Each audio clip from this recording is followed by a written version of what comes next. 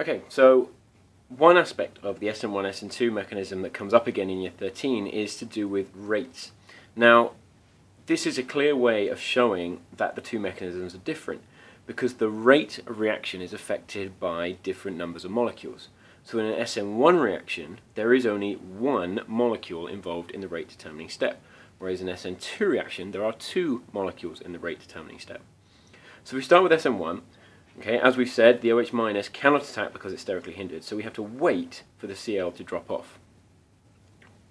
That means that if we added more and more OH-, it would have no effect on the overall rate of reaction, because even if we add lots of this, we're waiting for these Cl's to break off. So it is this step, this initial step here, that determines the how fast the reaction is going to go. So this step is referred to as the rate determining step.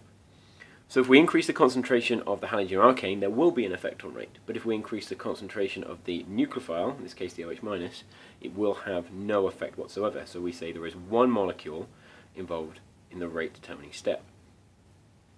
Over with the SN2, we're going to have two molecules involved in the rate determining step. This is because the OH- can attack directly to the carbon. We don't have to wait for the chlorine to fall off. So if we increase the concentration of OH-, more of them can attack the halogen alkanes. If we increase the concentration of the halogen alkane, more can be attacked by the OH-. So just to recap, SN1 because we've got one molecule involved in the rate determining step, SN2 because there are two molecules involved in the rate determining step, the OH- and the halogen alkane.